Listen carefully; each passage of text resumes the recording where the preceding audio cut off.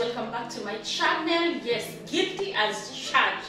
I have been missing in action, but I am back with some more tasty meals. So what we're going to be preparing today is actually the easiest meal to prepare, but it is the taste that matters, and that is mashed potatoes. So our ingredients for the day are potatoes, already peeled potatoes. We have cooking cream that will actually just smooth the potatoes at the end when we are smashing them. We have salt to taste, and we have butter. What we're going to do with the butter, I will show you later. We have 2 red onions, and I have 3 cloves of garlic. What I'll do with the cloves of garlic is when I'm boiling my potatoes, I will actually boil them together with the garlic for the taste. It's only for the taste. If you don't like it, you don't have to do it. If you like it, then well, it's okay, because you can actually put other spices like mint, rosemary, but I just prefer the garlic. So let's transfer our potatoes, and there is a certain way I like my potatoes, like cut in this shape. I hope I'm not weird. So we are going to boil our potatoes.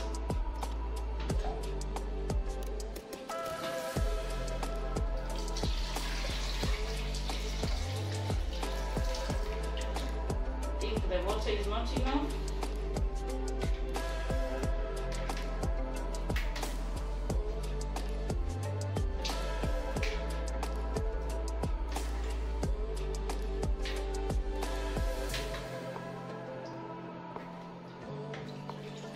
They were already cleaned and washed. So do not chop the garlics, just drop them one by one, different sides. Let's light up the fire. And there we go. We are just going to let them boil, and then we'll smash them later. So for the time being, when we are waiting for our potatoes to be boiled, we are going to do the onions. So we are going to cut them in slices, very thin and long slices.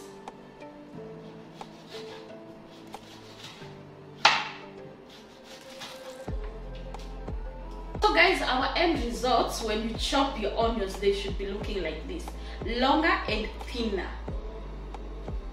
See, when you remove them, they're really nice. They're just long and thin. They should be really thin, not thick. We are back. Our potatoes are ready, and I do like smashing mine in a bowl than in a saucepan or a sufuria. So let's smash our potatoes.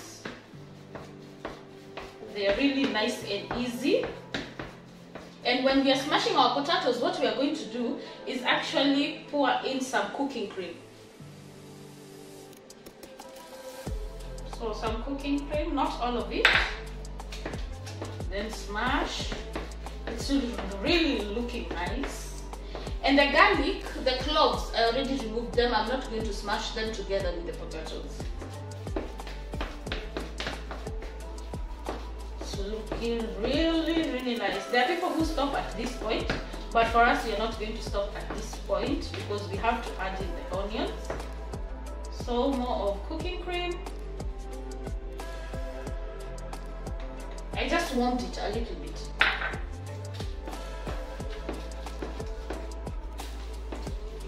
Just to smooth it. We want it nice and smooth. Okay, I think we are at a point where we can do our onions. So this is the part I was telling you guys about. See, it's creamy.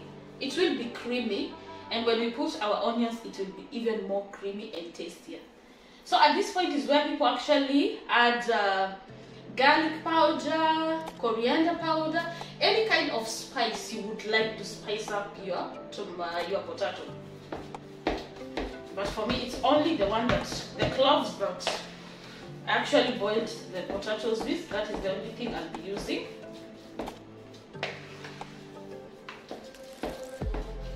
So at this point, we are going to set our potatoes aside, and then we have a clean saucepan or a sufuria.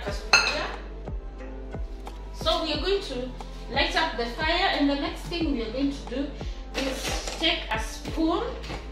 So these are like 3 tablespoons of butter. We are going to melt in the saucepan once it's dry. Our sufuria is hot.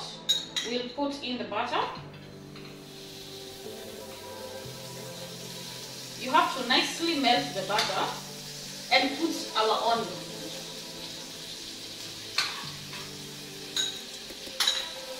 And I said there are like 3 tablespoons of butter. So we will wait for our butter.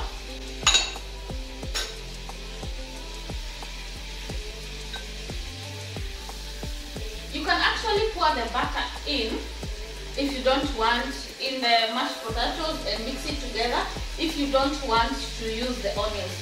But because I'm using the onions, that's why I have to melt the butter here in the saucepan and then pour in my kitunguu.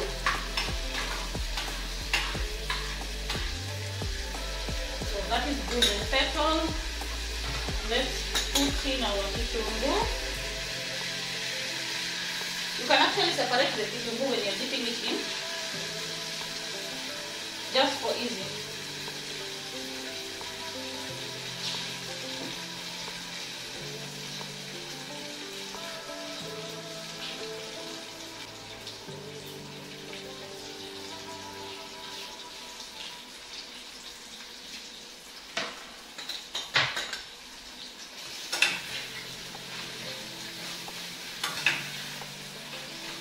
So we'll let our kitunguu cook, and because my butter is unsalted butter, I am going to add some salt into it. Then let's give it time for the kitunguu to actually cook. It's not supposed to turn like brown, but it should be easy to be felt inside the mashed potatoes, because you really need to feel the kitunguu. It's just the same like cooking mokimo. You want to feel the kitunguu, you don't want it like dissolved completely.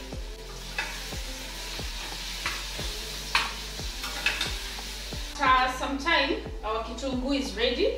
So what we do is dig a hole inside our potatoes, and then we will take our kitunguu. We don't want our butter to actually just melt and everything will stick in the sufuria. So we'll dip it that side, and then we will continue mashing. So now is the time to spread it out. You actually spread it out in circular motion so that the kitunguu can go everywhere, not only in one place, and you keep on smashing. Mashing, smashing, what is a better word in English? Is it smashing or mashing? My evil mind. I do actually find it very easy to smash everything inside a bowl than a sufuria.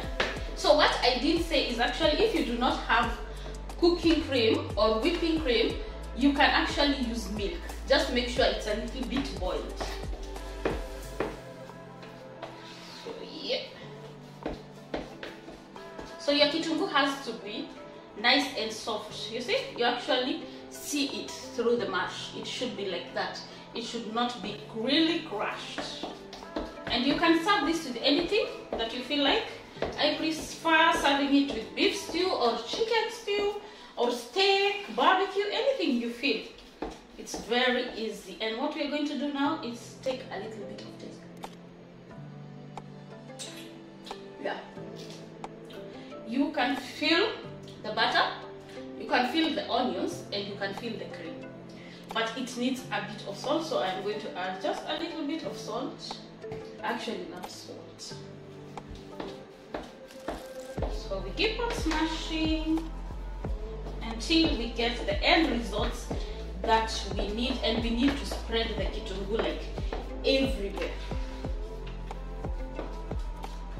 So guys, I think we are good. This is the result of what we are having right now. We are having everything, and actually you guys, if I can just zoom in a little bit, you can see the kitunguus, and it's creamy and very soft. You need to smash it to be really soft. You can see it's even falling off the miko. I don't think I am going to continue anymore. What I'll do, I'll serve in my little bowl.